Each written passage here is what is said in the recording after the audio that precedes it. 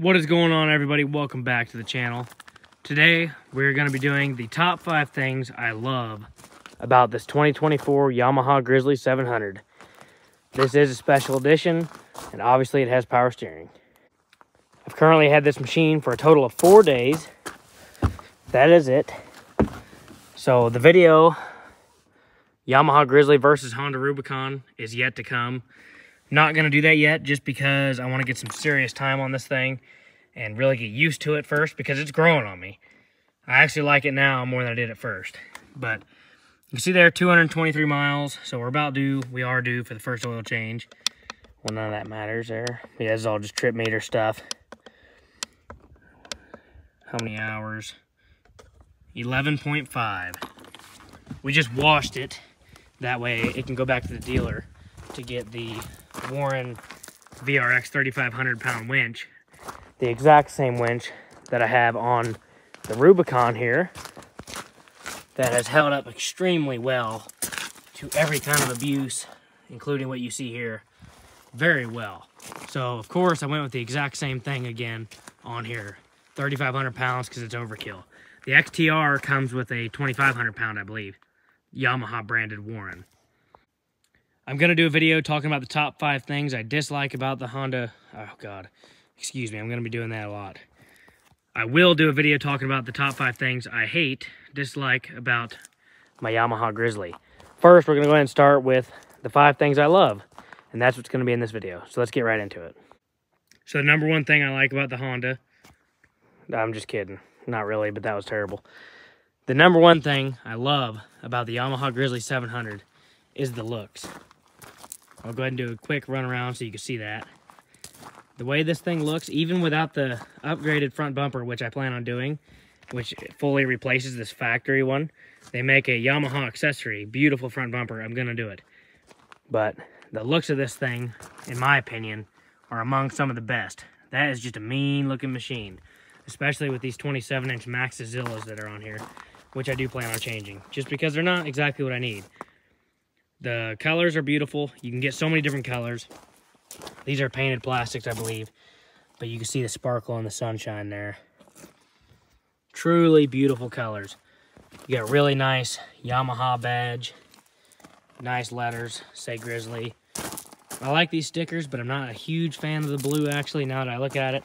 So I will probably change those or take them off completely. I think just the smooth silver and black will look great, and then just leave that. So I'll probably do that in the future. You have these very beautiful 14-inch Yamaha factory wheels. And you got to admit, that's a very good looking wheel for a four-wheeler. Probably not going to see that anywhere else. Even in the aftermarket, I don't think you're going to find a wheel that good looking. So the front's aggressive. The handlebars are aggressive. Headlight pod. I'm a fan of the real badging. Even though like that right there is just plastic. I do like it. You have the real letters here. Proven off-road. I don't think the Honda has any actual badge like that. In the back, again, very beautiful. You have the nice LED light. I'll turn the key. I'll show you guys the headlights now. Low beam. So you see you have the LED tail light. Very good looking. The XTR has a nice color. All of them, they've always done good colors with these Grizzlies. Comes factory with LED headlights. The third headlight on the pod, you've seen in every video you've ever seen, is halogen. Don't know why they did that. Disgusting. We will change that. But that is the number one thing I like about the Grizzly, is the looks.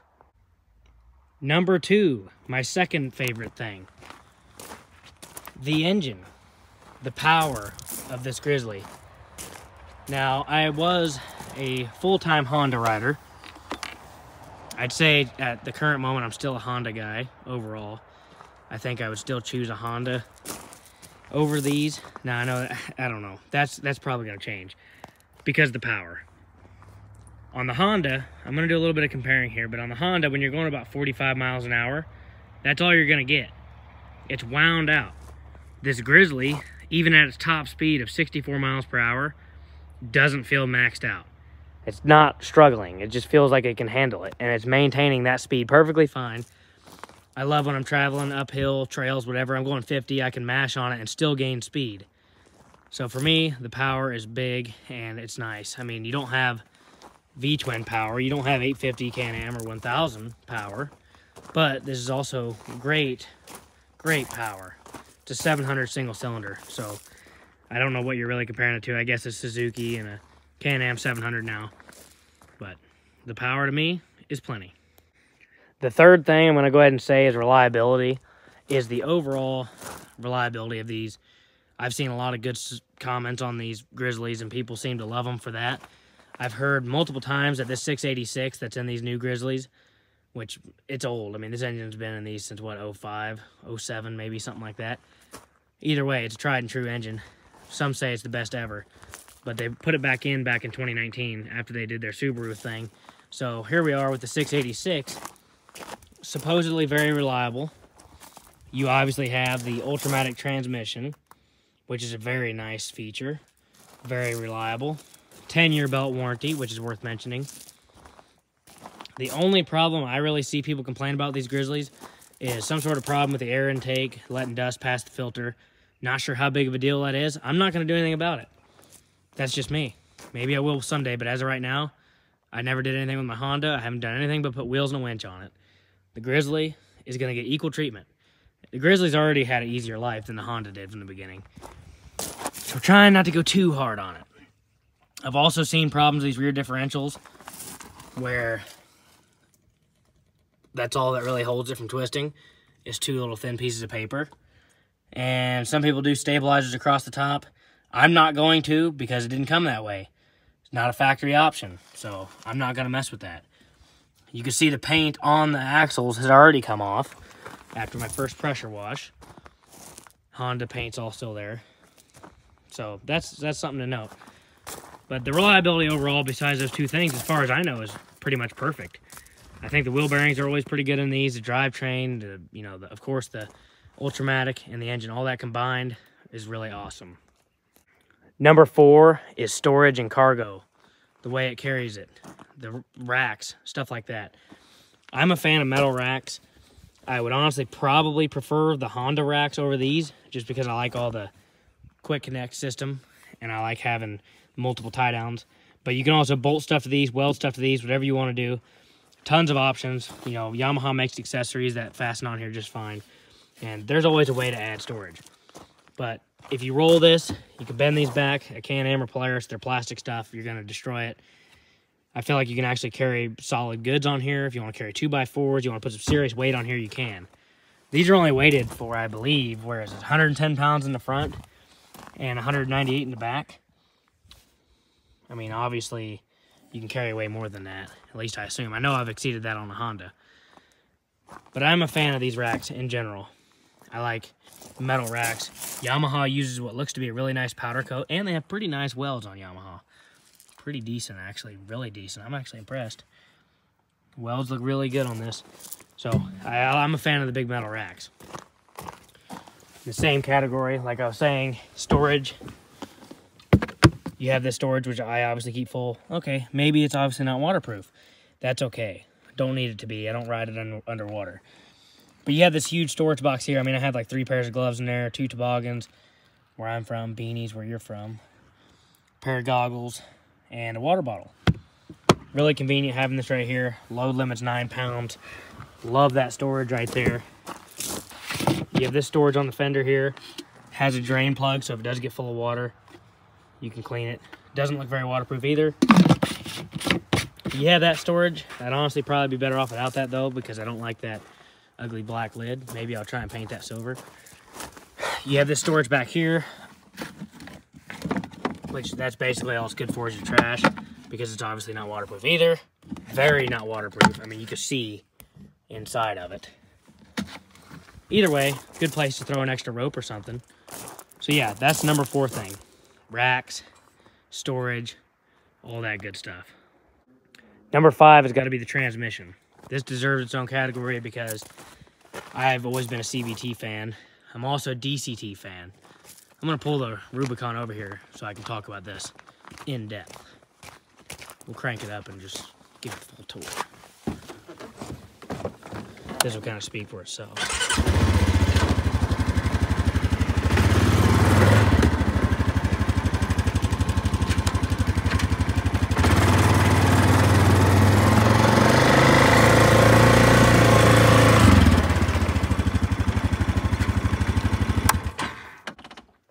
So I am a big fan of this CVT. People say this is extremely reliable, 10-year belt warranty, and the simplicity of not having to explain to every single person that ever gets on your four-wheeler how to put it in reverse. Now, if they can't figure out how to, they probably shouldn't ride it. But this is how the Grizzly works. Reverse, neutral, press high. There's neutral, high, and low, right? Come all the way back to park. Simple, right? Look at how smooth this thing takes off. Extremely smooth. I don't know about new Can-Ams, but I know Can-Ams and Polaris in the past were super jerky. I know the brand new 2023 Polaris Ranger is extremely jerky when you put it in high range and reverse and change gears. But you can see this Grizzly, extremely responsive. So between that and then your diff lock on this Grizzly, you have pretty much the same feeling of control at low speed as you do on a foot shift or a DCT Honda. And the only problem I see with these is reliability of a CVT. But Yamaha, as you know, has solved this problem 26 years ago with the Ultramatic transmission. Been super reliable. Now on the Honda, I don't mind this, okay? It's perfectly fine. But I've always said this before and people always growl at me, but if Honda would make a CVT similar to Yamaha, excuse me. If they could make one that good, then why not? So on the Honda, you have automatic mode with shift through 5 gears on its own. So it'll just show drive, then you have neutral, hold this red button to go to reverse, right? It's still one-handed operation, and you don't have to take your hands off the handlebars. You also have low range and standard high range, I guess. You can switch to manual. There's first gear, you can control your gears as you move.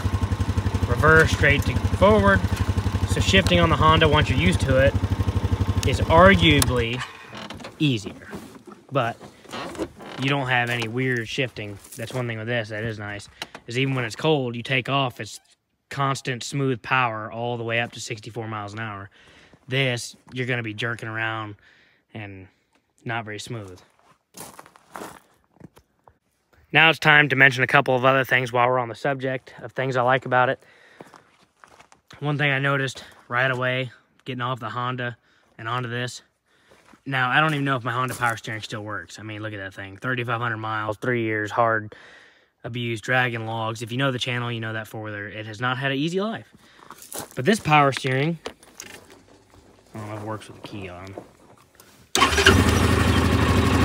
This power steering is literally at a dead stop. It's heavy tires. It's extremely easy to turn. It's one thing I noticed with this Grizzly immediately. The power steering is wow. That's next level power steering. Like I said, I don't know if this power steering even works. You see, it actually... See, I feel like it works sometimes, not all the time. It feels like it's working better now than it was. But still, you're not able to do it with 2 fingers. Yeah, there we go. See, that's just like horribly hard. I don't think the power steering works. It can't. Ooh. Whether that works or not, there's no question denying this power steering is awesome. Now, I know on the Can-Ams you have dynamic power steering, but that's 3 modes you have to worry about trying to figure out which one's right. The Grizzly's always right. There's no need to adjust it. There's no extra buttons up here to get mashed in different modes. This is very simple, and that's another thing. We'll go right into that after the power steering. I like the setup of the gauge cluster up here. I love the simplicity on the handlebars. Start, override, kill switch, goes one way. Very simple, on, off. Headlights, high beam, off, low beam, high beam, off. Go. This is the go switch. 4-wheel drive, diff lock. Super simple. I do prefer the key location of the Honda up here. I don't like way over here. And also, same with the 12-volt plug. This has plenty of information. Volt, engine temp, clock, hours, odometer, trip A, trip B, service meter, odometer. Fuel gauge is nice. Power steering. High beams there. Battery light. Looks like, can't hardly tell, there's water on it. Temp gauge. Engine light. And then all your gear selects over here. And then when you have diff lock on, that's that. Not trying to be a Honda versus Yamaha comparison, but just really quick, just to show you what I'm talking about. 3 different kill switch spots. 1, 2 buttons for your headlights instead of 1. Diff lock on the Honda is actually simpler. You just flip that up, which can be dangerous, I guess. You accidentally flip that. So it is kind of nice having an additional button behind the flip. Another thing to mention that I like, and this is actually huge. This is a big deal for me. The brakes. Front and back. Same as my Honda. Front and back. Back on the Honda's cable. Front and back on the Grizzly are hydraulic, which I prefer. Very nice. 4-wheel disc brakes on the Grizzly. So the braking system's very nice. I also like the premium look of these stainless steel or whatever this is. An aluminum combination, whatever. Nice look compared to this. One thing I like too is having a park gear. That is nice. But I do wish I had the option to have a parking brake also, because I always trailer my stuff, which I don't do it very often out here in Montana anymore. But when I trailer stuff, I don't ever put straps on it, because why would I? You know, the Honda, put the brake on, and then the brakes are taking the beating. On this, your transmission is going to be taking the beating, because you have it in park, and it has wiggle room. See? But I do like that. Now, serviceability of the Grizzly, I can't tell you yet, because I don't know. It does have greasable joints down there and stuff. Don't know if I actually like that. A lot of people don't always look at that like it's a good thing. But I look at it like it's an extra maintenance item. Because the Honda, there's nothing to grease. So that means I don't have to grease it. If you can't grease it, it means you don't have to, right? I haven't changed oil in here yet. I will be the first one to do the first oil change. I'm still debating on doing Yamaha lube or Rotella like I've done in the Honda the whole time. But this is all pretty open. It looks easy to work on. The frame is definitely, I'm not going to say because I don't want to compare it to a Honda yet. But I assume there's an oil filter. So yeah, it's got to be an easy job. It's got to be. Oil filter's just in there. It looks like it's covered in oil. We'll have to look at that. So the oil filter's right there, and I assume the rest is pretty simple. So oil change are probably just as easy as a Honda, if not easier, because you don't have to take any bolts out. It's just a screw-on filter. So I assume this is going to be pretty easy to take care of. The filter's nice, too. Also like the low-mounted gas tank. That's really nice. Like this fill spot. I love that compared to on the Honda. Not a Honda comparison. Always moving the handlebars and stuff to get to that. So I do like that on the Grizzly. Just a quick sneak peek for the top 5 things I dislike. Ooh. 4 days. 4 days? Hadn't even been trail ridden hardly. This is all road riding. Ooh, 4 days. Ooh, 4 days. Ooh. 4 days. Oh my gosh. 4 days. 4 days? What are these? Another thing I had to do was zip tie that back because from the factory these were all rubbing up here making a snapping noise. So 4 days. 4 days. That is my fault though. 4 days. 4 days. Probably the best time to take these off while everything's still fresh. See if I can do this without ripping a piece of paint off. Ooh. Sweet. Freaking glue. Proving to be successful at this so far. I'm gonna have to get some stuff to get that off. That's disgusting. And then we gotta get this one off. And then we gotta get this one off. I didn't ever realize there were so many stupid stickers. Don't store gas in there, you might blow up. Anyways, I hope you guys enjoyed the video. I'm gonna get in a wrestling match with these stupid stickers. because whatever they use to put those on is something serious. So if you enjoyed the video, please leave a like and subscribe. Comment your thoughts down below. Comment some ideas, videos you'd like to see of the Grizzly versus Honda competitions. Thanks for watching. We'll see you in the next one. 4 days. I also like the factory 2-inch hitch receiver.